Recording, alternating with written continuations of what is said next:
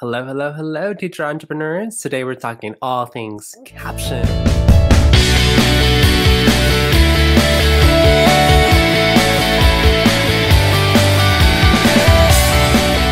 to the channel, I'm Coach Chris, co-founder of Create and Funnel, where we help teachers go from not charging enough in their lessons or being binded to a company and their rules, all the way to gaining their financial freedom and the ability to teach the way you want to. Coach King and I have been where you are, struggling with content creation, doubting your abilities, and wondering if you could ever start your own teaching business. But guess what, teacher entrepreneur? We did it, and so can you. Having your brand and face out there on social media is essential to let your star student know that you're out there.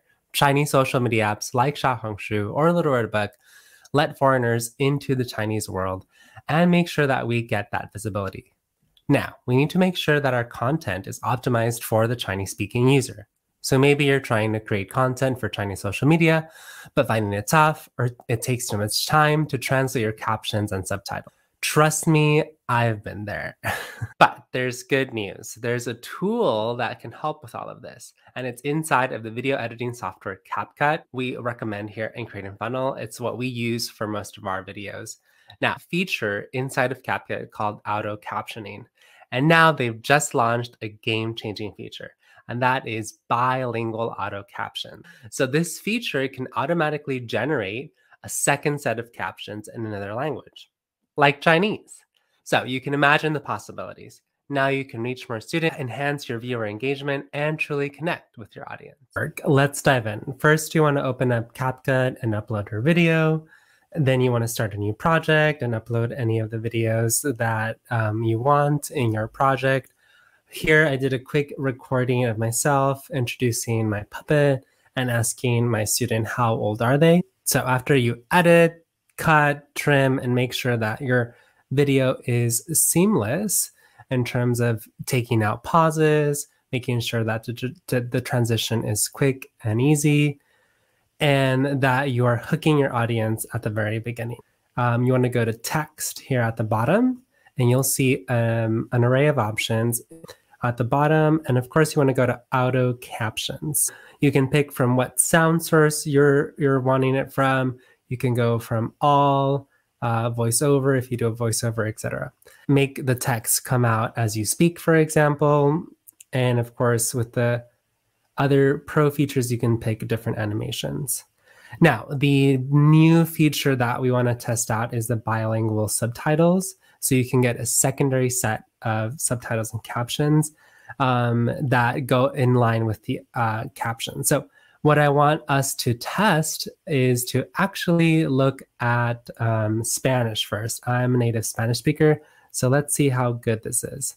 As you can see, though, it is a pro feature. So if you're deciding that this will save time for your video editing and you're consistently posting, then I definitely recommend this upgrade. So let's go here. You can see all the languages available at the moment. Let's look at Spanish. And I want to click on Start, and you can see that it automatically creates all of the captions little by little. And so as you can see, you have one and two sets of captions. I said, hello, Daisha, how? Today I want you to meet a special friend. Come here. In Spanish, let's see. Okay, cool. I like that one. Hello, soy yo el pingüino. And here, how old are you? I'm 5. ¿Cuántos años tienes? Very good. I like this. I like this. So far, the translation is reliable. Here, you want to click on this and move it up, for example. How old are you? Let me know in the comments. So you have to edit a little bit. But yeah, déjame saber en los comentarios. From the Spanish point of view and the translation that it offered me, it seems to be a good translation. So let's go and now try with, so you can undo. And you want to go back to auto captions. You want to go to Chinese, and it should create both the English version of this and the Chinese translation. Okay, cool. I don't know Chinese, so I can't see if these work out. But let's see here. We can click on edit, copy this, and we can actually go to Google Translate. So I want to enter the text here, paste, Joe, how old are you? I'm 5. Yeah, cool. So it seems to be pretty reliable. Of course, this new feature is part of the Pro features of CapCut. And so that means you do have to pay into the app, but you can test it out just like I did before making that investment. So you want to click on Pro. It won't let you export it. It'll pop you up the paywall. So you want to join CapCut Pro and you have the different options here. If you want to try it out for a month, then this will be the best option. I think this is a game changer. It'll help us with our content in the best way. All right, now that you've got the basics down, let's talk about some best practices. Remember always to review your captions for accuracy. Just like I see some errors, I would have to go in and do that. And don't be afraid to get creative with your text. You can highlight key points, add emojis, and play around with animations that I showed you at the beginning. The goal is to make your captions effective and engaging, of course. So you can let's look at some of the ways that I would style this. So here I would click on style, for example, click on a color that shows more. I personally like to use bangers. You can, of course, input your own font or a different font.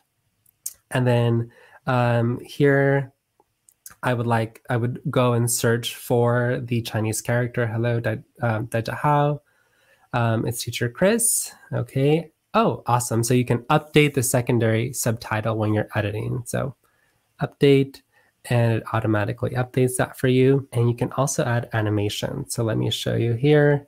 You can animate this with, if you have the Pro, then you can choose these awesome animations. If not, you can do a little typewriter effect like this. So then when you play it, hello, teacher Chris. So this might seem like a lot of work at first, but remember, every expert was once a beginner. Don't let this hold you back. I took a long time at the beginning to fix my captions and go through the processes, but with more videos that I created and more practice that you do, you just get quicker at it because you just get better at it, and practice does make perfect at the end of the day. So it takes these imperfect trials in creating the content that make you get better and better. You've got this, Teacherpreneur. I can't wait to see how you use this feature to reach more students and grow your teaching business. If you found this video helpful, please give it a thumbs up and share it with your fellow teacher entrepreneurs, and subscribe to our channel. We've got a ton of resources coming up to help you on your journey for financial independent freedom.